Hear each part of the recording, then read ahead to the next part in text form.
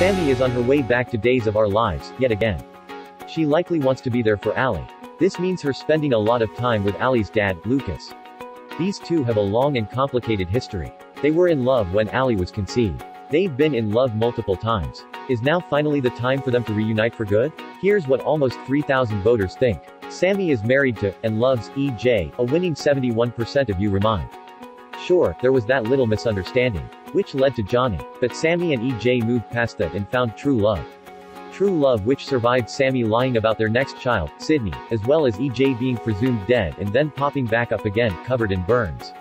It doesn't matter if he looks like the mummy now, Sami has been devotedly nursing EJ back to health for quite a while now.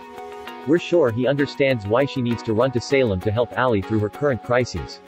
But nothing can happen that would affect her feelings for him. Certainly not Lucas. Finally, a smaller 29% of the audience who identify as Lumi fans cheer.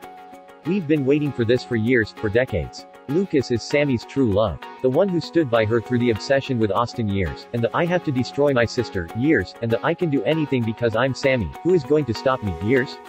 He's forgiven her over and over again. He's the only one who has ever understood her. And he is the only man for her. Days of Our Lives airs weekdays on NBC. Check your local listings for airtimes.